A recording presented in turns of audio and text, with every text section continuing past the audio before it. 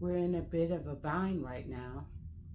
Some questions came up about your relationship, about your employment.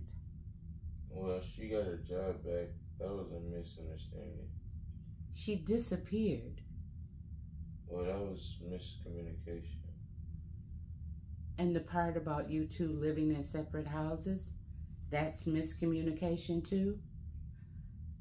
Look, I get it. It's not easy bringing a child into a relationship. You're allowed some bumps in the road. But this afternoon, when it seemed like the two of you had split up, your wife got fired, she lied to me about it and left with the baby. I set off some alarms. Now I'm trying to dial them all back, but that's not easy to do.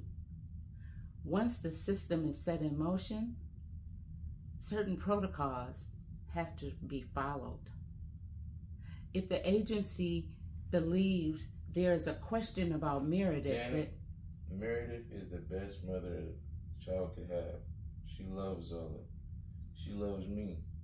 And if there's a flaw with her, it's she loves people so much that she'll do anything for them. Derek, please, I hear you. But no matter what I say, social services still has to reevaluate the placement. While that happens, Zola can't be in your home.